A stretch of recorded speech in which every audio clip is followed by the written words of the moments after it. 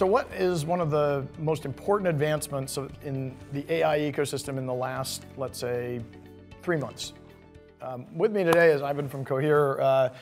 I think probably the most significant advancement isn't agents, those are very important long-term, but short-term, it's the fact that it is becoming easier for an enterprise to actually get into production because the products and technology and the organization of how us as an industry are delivering them are just getting more of a turnkey motion. They're more of a consumable. It's not a do-it-yourself project. And the reason we're talking is, Dell and Cohere announced, some really exciting work together to actually kind of bring the Cohere technology with the Dell AI factory and NVIDIA into the customers in a much more consumable way. But for those of you who don't know Cohere, I'll give you a chance to kind of educate people about what you're up to, what you do, and kind of why this is so important for enterprise.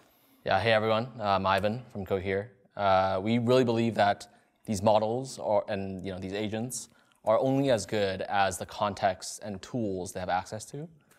So we've always been focused on delivering these AI capabilities to the edge, to the on-prem, to the virtual private cloud, to the air-gapped, so that they can have access and authorization to all the systems and data it needs to do its job.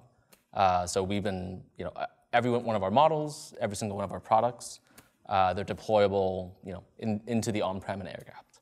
Yeah, I was really excited talking to one of your other founders about when I first kind of started talking to Cohere about the fact that you had already won enterprise business. You were in some very large enterprises, and you were one of the first companies at scale that kind of said, hey, I get it.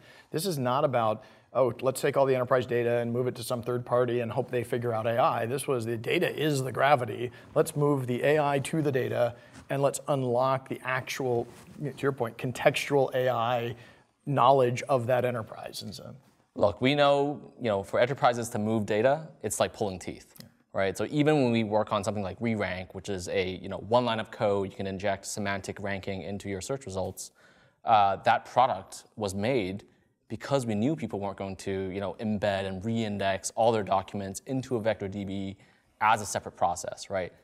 For enterprises, copying data is a big no-no. So products like re-rank, products like how we deploy our model capabilities to their data, is from this enterprise focus, and that's what we're solely focused on.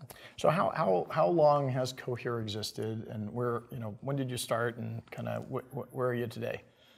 So we've been at it for 5 years. Yep. When we started the company, LLMs were just autocomplete tools. So it's pretty crazy to see that now when we talk to our customers, they're trying to automate entire human functions with this technology.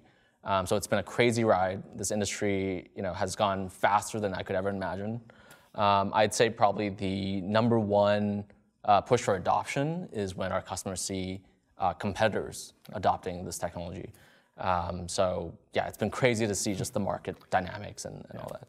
I think that you would think 5 years isn't that long, but in AI years, that's like 50 or 100.